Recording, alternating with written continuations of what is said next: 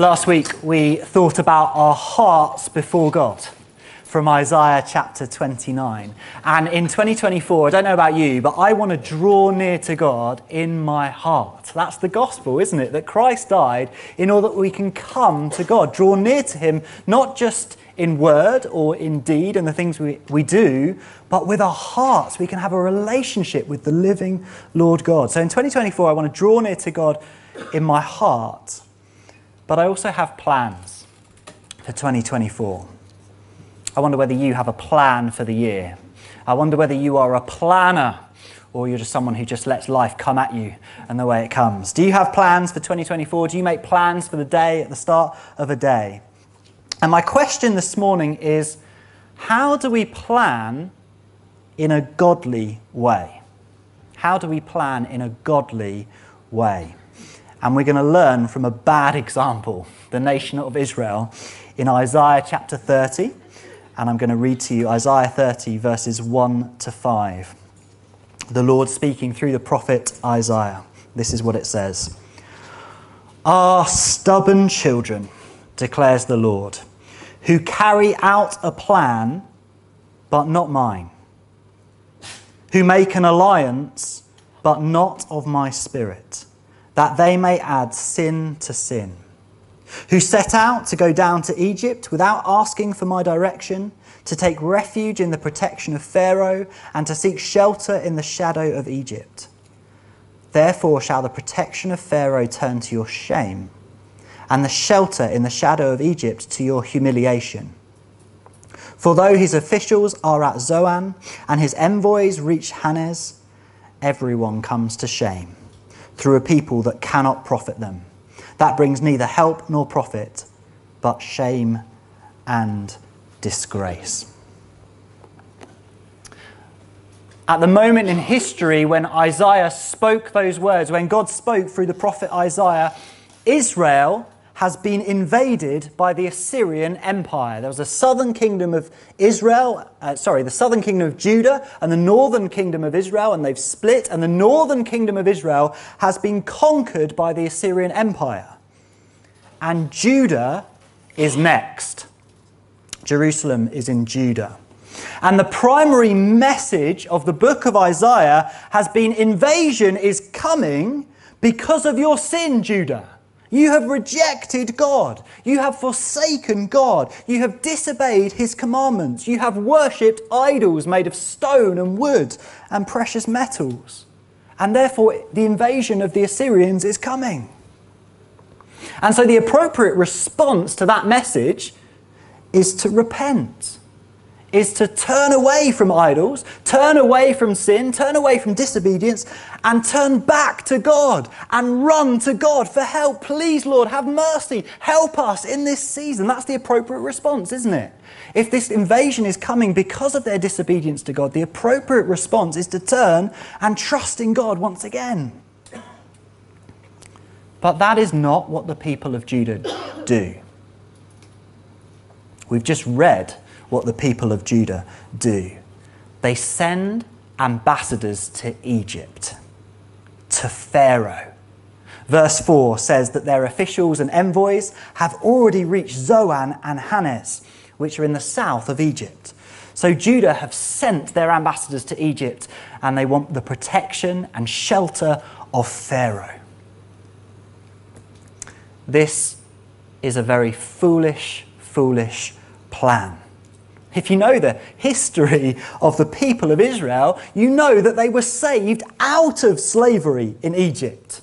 Pharaoh was an enemy of God. At the beginning of the book of Exodus, Pharaoh says, "I'm going to kill all the firstborn sons of the nation of Egypt because they're becoming too numerous, they're doing too well." And so Pharaoh sets himself up in opposition to God's people. Why would you go back to Egypt, to Pharaoh, for help and shelter when you know the history of your relationship with that nation? Why would you ignore the Lord God Almighty and seek help from a mere man? In that sense, they're adding sin to sin. They've sinned, and therefore the Assyrians have come to invade, and in response, instead of repenting and turning back to God, the people of Judah say, well, let's go back to Egypt. They're sinning in going back to Egypt for protection. And consequently, Egypt's help will prove ineffective. It will bring shame and disgrace, it says in verse 5. This is a bad, bad plan. Now, as we see the terrible planning of the people of Judah, I want us to learn about how to make godly plans, how to make plans of the Spirit. And before I get into the detail of Isaiah 30 and think about this topic of how do we make godly plans, I need to emphasize this. God is sovereign. That means he is king, and he directs all things which happen on the earth. God is king. God is sovereign. He has a plan which he executes. Let me read to you from James chapter 4, verses 13 to 15. It says this: "Come now, you who say, today or tomorrow, we will go into such and such a town and spend a year there and trade and make a profit. Yet you do not know what tomorrow will bring. What is your life? For you are a mist that appears for a little time and then vanishes. Instead, you ought to say, if the Lord wills, we will live and do this or that." That's a verse about God's sovereignty, about the fact that we can make plans, but God is ultimately in control. So when we make plans, we ought to say, if the Lord wills, this is what we're going to do. Proverbs 16, verse 9 says, "The heart of a man plans his way, but the Lord establishes his steps." I make a plan in my heart, but it is God who establishes what actually happens and the steps that take place. And so everything I say about making plans this morning ought to be understood in light of this bigger, more important truth, that God is king and his plan will always come to fruition, for he is God. We might have a great plan for 2024 already. Well, God might have a different one for you. And that's a good thing, because God is wiser than you. He has a truly eternal perspective. We try and think with an eternal perspective, don't we, as Christians? But God ultimately has that eternal perspective. He can see all things. And God's love for you is deep and personal and eternal. So making plans, humans making plans, is a good thing. It's okay to make plans. It's good to make plans. But sometimes God says, well, my plan for you is better.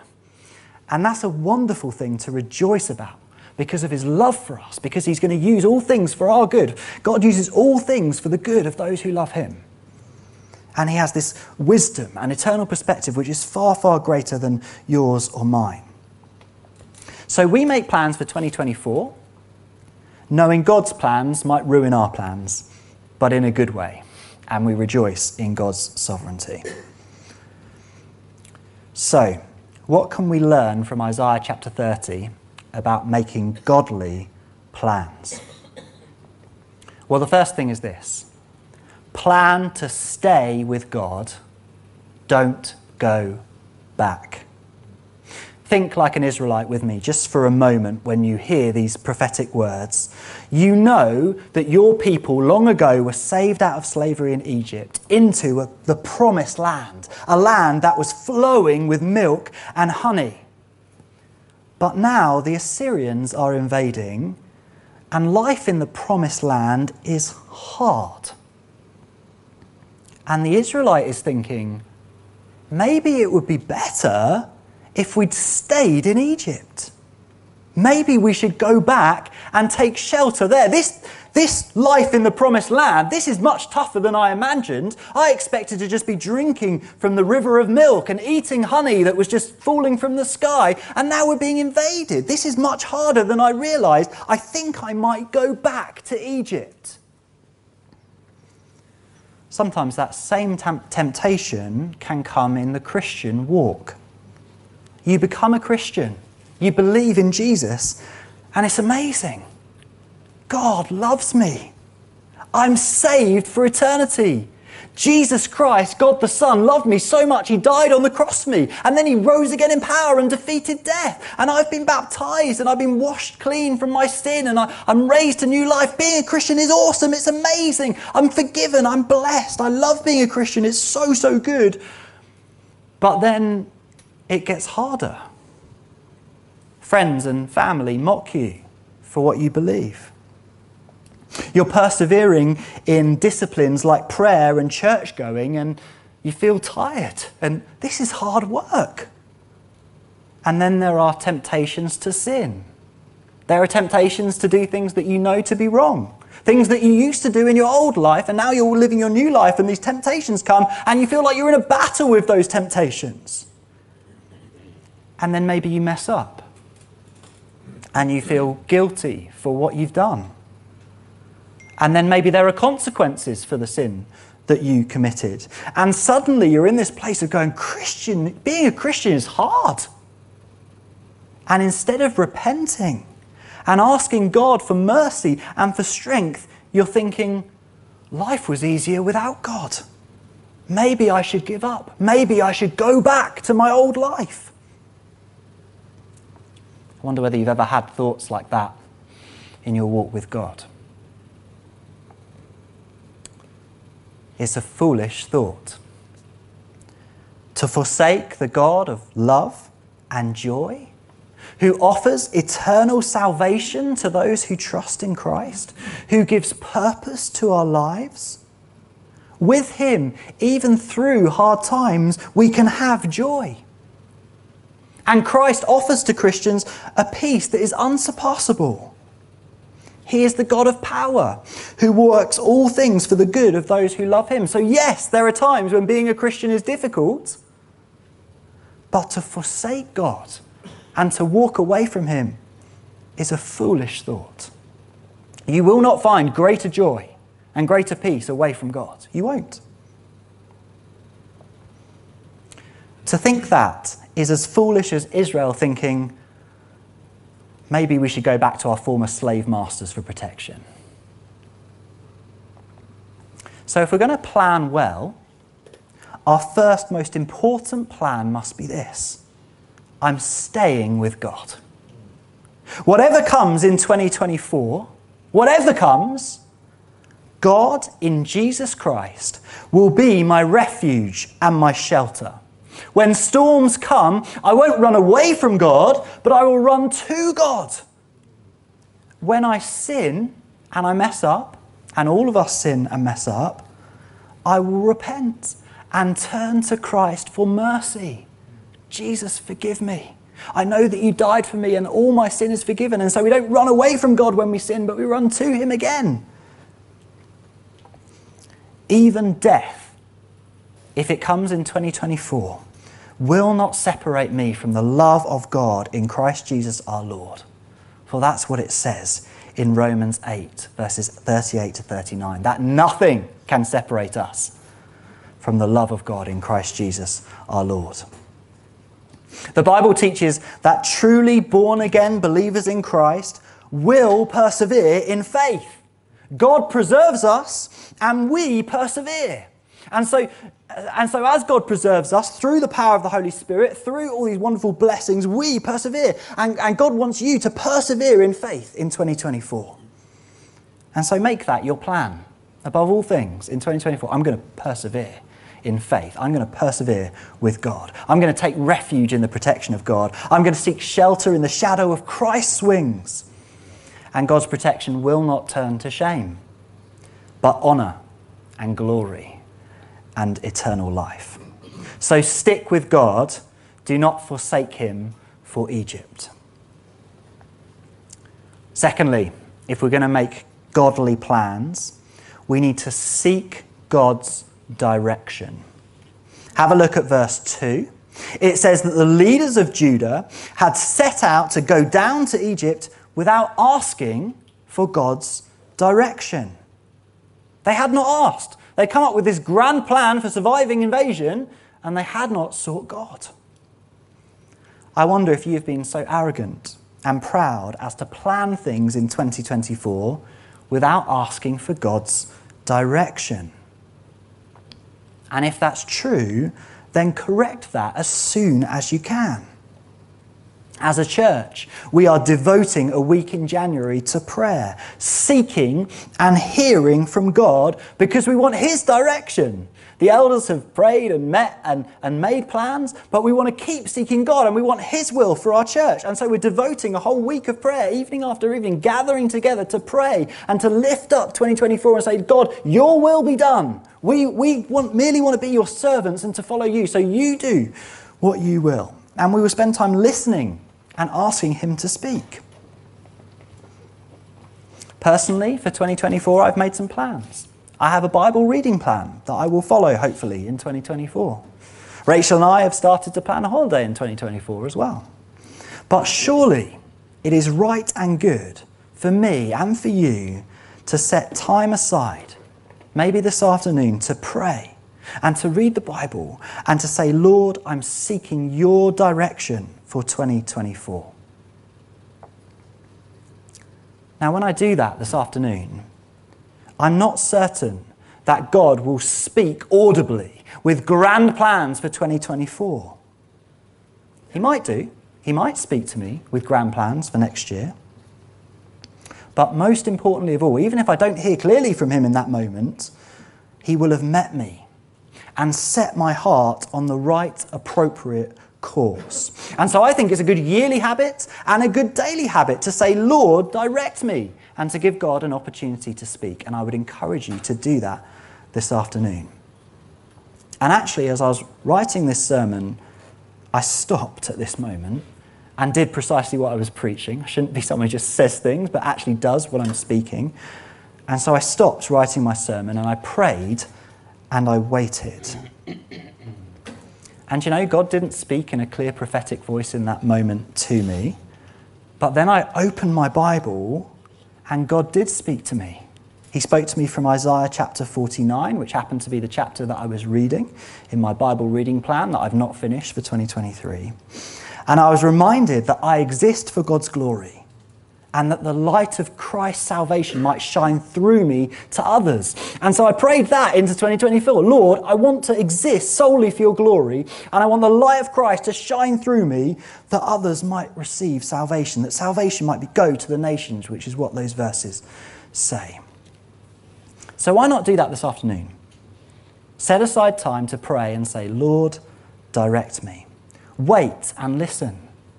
And open the Bible and hear God's voice. For when we open the Bible, we always hear God speaking to us, for these are his words. So if we want to make godly plans, we need to plan to stay with God, to stick with him, and we need to ask for God's direction. Thirdly, we need to make plans which are of God's Spirit. In verse 1, God says to the Israelites, you Israelites, you carry out a plan, but it's not my plan. You make an alliance, but it's not of my Spirit. What you are doing is not of the Holy Spirit. When we make plans, we want to make plans which are of the Holy Spirit. So how do we do that? How as Christians do we make plans which are of the Holy Spirit? How is it that the Holy Spirit helps us to plan? Well, I want to share with you 3 ways in which the Holy Spirit helps us when we plan. Firstly, through the Word of God. 2 Timothy 3 verse 16 says, the Scriptures are God-breathed. These words are God-breathed. And the Holy Spirit is described throughout the Bible as the breath of God. And so we believe that the Holy Spirit is the author of God's Word. The Holy Spirit is the author of the Bible. Human hands wrote this, but the Holy Spirit was the breath that was giving the words that we read in the Bible. New Frontiers has this phrase, this motto. We're a New Frontiers church if you're visiting this morning, but New Frontiers has this phrase and motto that's used for many, many years, which that we are Word and Spirit churches. We're a Word and Spirit church.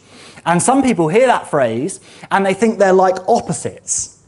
You know, some people are word people. Duncan, he's a word person. He loves to read the Bible and preach from the Bible. He's a word person. He's down this end of the spectrum. And there are other people who are like really prophetic and wacky and crazy, and they're the spirit people. There's spirit people and there's word people. And in If Your Tears, we kind of think hopefully they'll hang out together and be friends. They speak about word and spirit like they are opposites. And I say to that, that's absolute nonsense. The Holy Spirit is the author of the Word. If you love the Holy Spirit, you will love the Word of God, for these are His words. Even the most prophetic of people hear God more often and most clearly through the Bible. And if you love the Word, you will love the Holy Spirit, for He is the author. And His necessity to exist and His power is described all the way through this book. If you don't like the Holy Spirit, you are not a word person. You are not of the Bible. And if you don't like the Bible, you are not a very spiritual person. To be word and spirit is to love the presence of the Holy Spirit, to love all the gifts of the Spirit, and to love the word which the Spirit has spoken to us. Even the most learned biblical scholar will be useless for God unless he or she also knows the presence and power of God through the Holy Spirit in their life. So if you want to make plans of the Holy Spirit, hear God in the Word. Read the Bible and seek to live it out. I think this is what Francis's word was all about, by the way. People who go, I'm waiting on God. I'm not going to do anything until I hear God speak. I'm just going to sit. I'm not going to even... The Holy Spirit will speak to me and tell me what to have for breakfast this morning. I will not move. That's not the Christian life.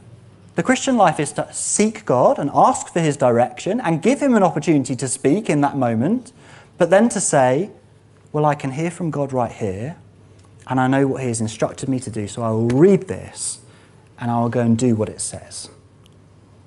And that is the Spirit speaking. Hear God in the Word, read the Bible, and seek to live it out. Make reading the Bible a spiritual experience. Pray through what you've read. Preach the gospel to yourself as you read it, and plan to live it out. Let me give you an example. We've just read Isaiah chapter 30. And I've just preached on seeking direction from God. So all of us should have just made a plan in our head to say, when am I going to do that? When am I going to go and spend time asking God for direction? Do you see? We hear the word, or we hear it preached, and we go, well, I'm going to act on that. I'm not just going to sit and listen and go, oh, that was a nice sermon, and then go home. I'm going to act on what was said. So read the word, all of it, but especially the Gospels and life of Jesus Christ. Think about these kind of questions. How does the life, death, and resurrection and salvation that Christ brings change my plan today? Am I going to live in light of the salvation of Christ today? What difference does that make? And also ask, how can I follow His example? How can I be like Christ? I just want to speak to you about the doctrine of the sufficiency of Scripture. 2 Timothy 3, verse 16. This is what those words say. Let me read them to you again. 2 Timothy 3, verse 16. All Scripture is breathed out by God and profitable for teaching, for reproof, for correction, and for training in righteousness, that the man of God may be complete, equipped for every good work. The sufficiency of Scripture teaches that in this book we have everything we need to be equipped for every good work which God would have us do. This Bible teaches us all that we need to know from God. Now, books and sermons and other Christians encouraging us and prophecies and all those things are wonderful things that help us grow and learn and move us forward, but we should not think that we need those things in order to do anything. We don't need to sit and wait and I don't have what I need before I can go and live the Christian life. No, here we have what is sufficient to equip us for every good work.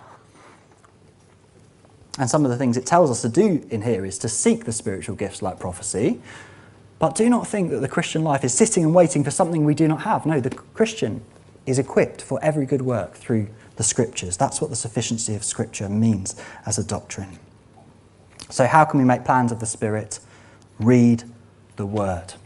And I would encourage each and every one of you to think about your Bible reading plan for 2024, so that you don't just read your favourite chapter over and over again throughout the year, but you really soak in different parts. And if you read parts that you find difficult, then come and chat to me. I'd love it if people were going, Duncan, come and tell me what the temple in Ezekiel is all about. And I'll go, I don't know, I need to do some reading and some prayer about that. But, if you find things in Scripture that you don't understand, come and speak to your life group or to me. I'd love to have those conversations. Let's embrace the Word this year.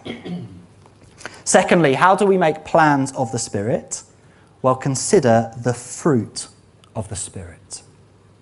Galatians 5, verses 22 to 23 says the fruit of the Spirit is this: love, joy, peace, patience, kindness, goodness, faithfulness, gentleness, and self-control.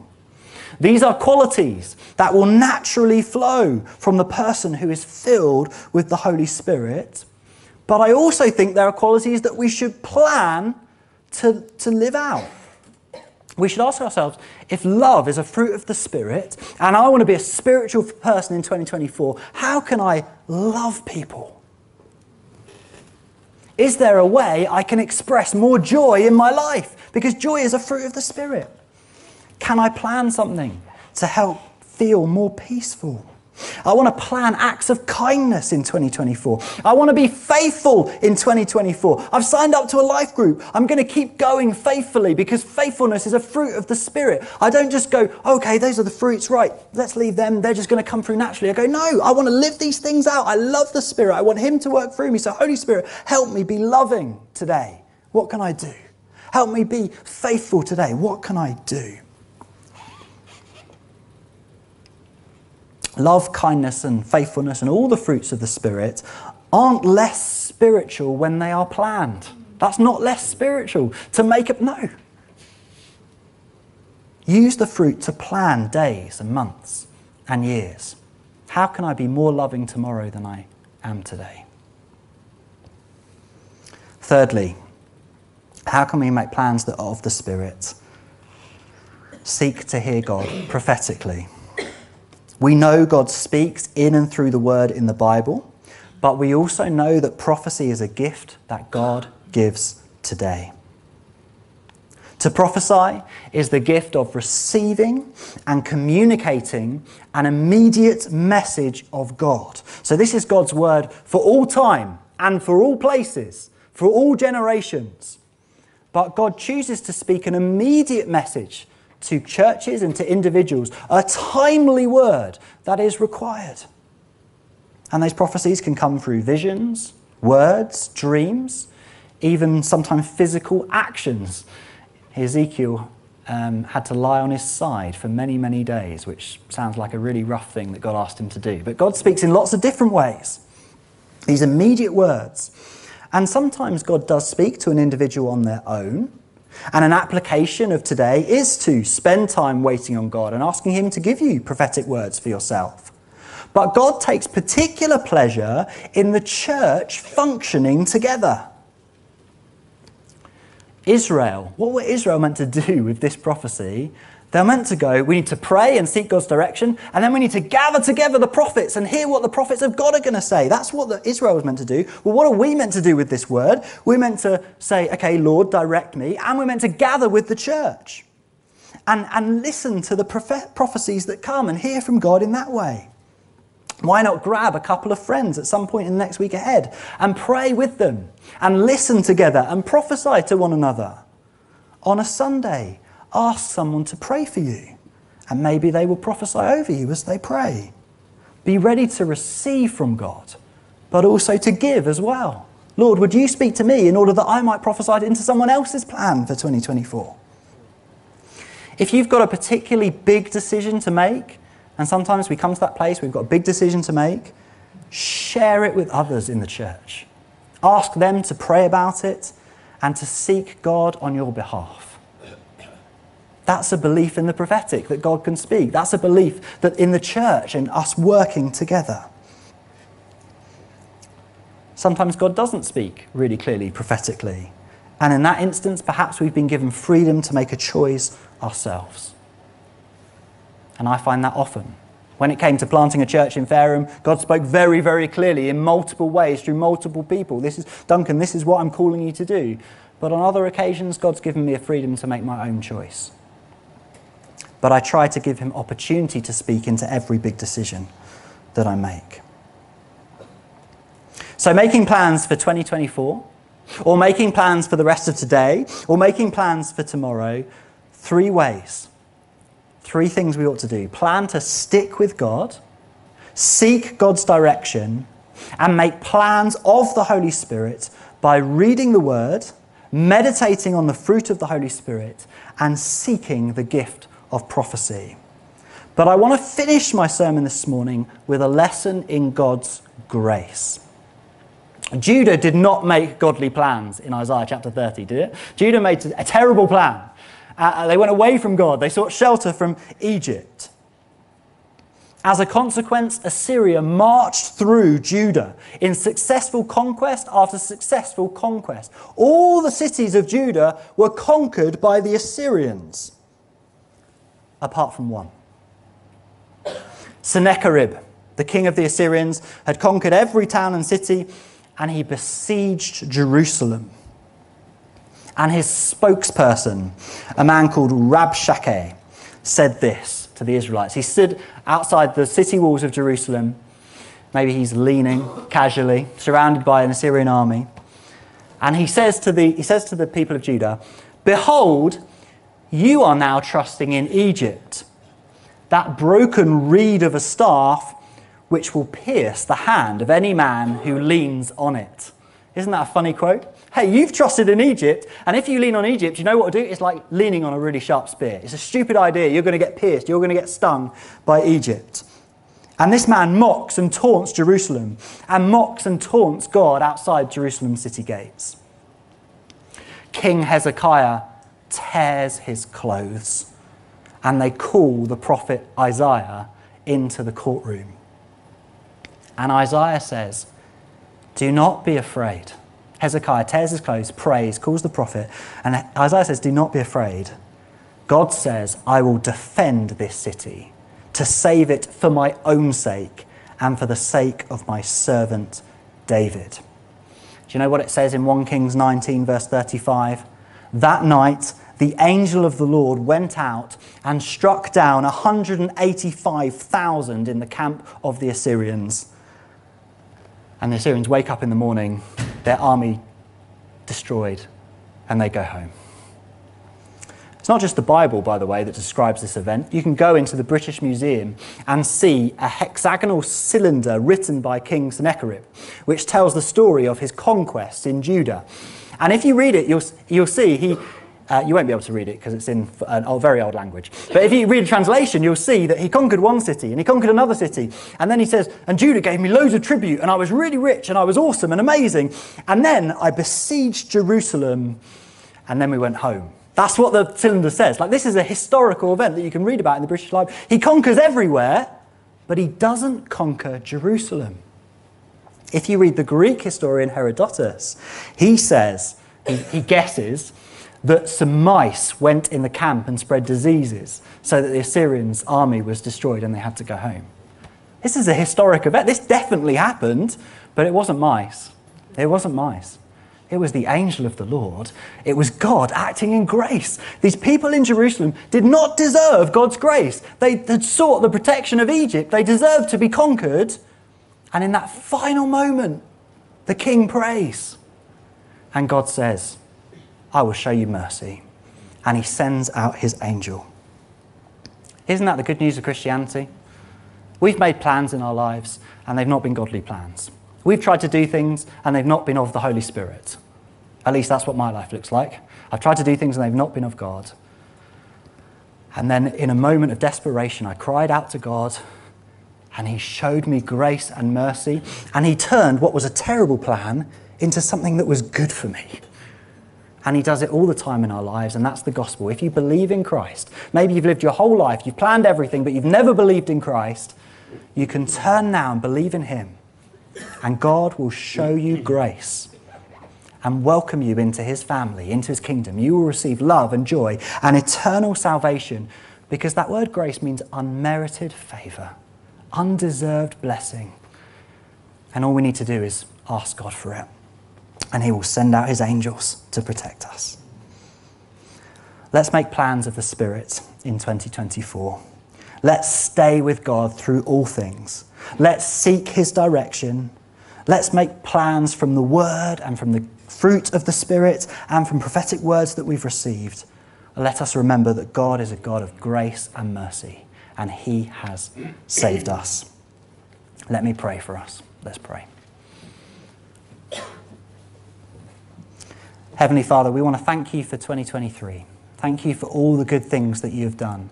Even when it's been hard, you have been with us always. We thank you for salvation in Jesus Christ. Thank you that he is with us always, even to the end of the age. And Lord, we want to pray for 2024. And I want to say, Lord, have your way in that year. In us as a church and in us as individuals. Do your will. Lord, we want to seek your direction. And would you speak now to people, Lord? Give things to people that you would have them do next year, that you would have them step into. Lord, that thing that maybe someone's run away from, I pray you would just drop that into someone's mind now, that they would return to God and do the thing that you have given. And Lord, even if you don't speak prophetically to us, I pray you would speak to us through the word. I thank you that you have spoken through the word, and may we be people of the word and Spirit as we hear from you and live our lives, that we might make godly plans. For Lord, we want to live for you every single day of our lives. May this afternoon be a day walking in a plan of the Spirit for your glory. But more than any of that, Lord, we thank you for grace. We do not deserve your favour in our lives. We do not deserve salvation. But Christ came, and Christ died, and Christ rose again, and Christ ascended into heaven, that we might have eternal salvation. Thank you for that grace in our lives.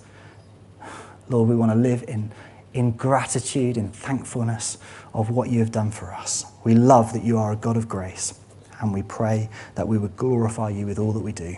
Pray this in Jesus' name. Amen.